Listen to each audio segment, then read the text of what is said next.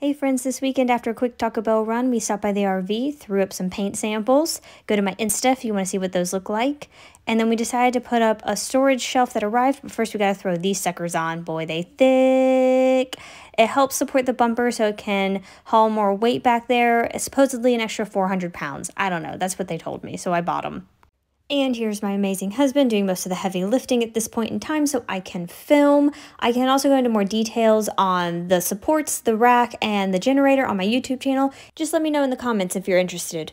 I promise I did help with the install, but I couldn't help and film at the same time, so I don't have footage of me helping, but this thing is solid. The instructions were a little bit confusing, so it took us about 30 minutes to get it figured out, and another 20 minutes to tighten all the bolts, but we got it there. After that, we secured the portable black water tank to our ladder with a bike lock, and plan to do the same with the generator. See you guys next time!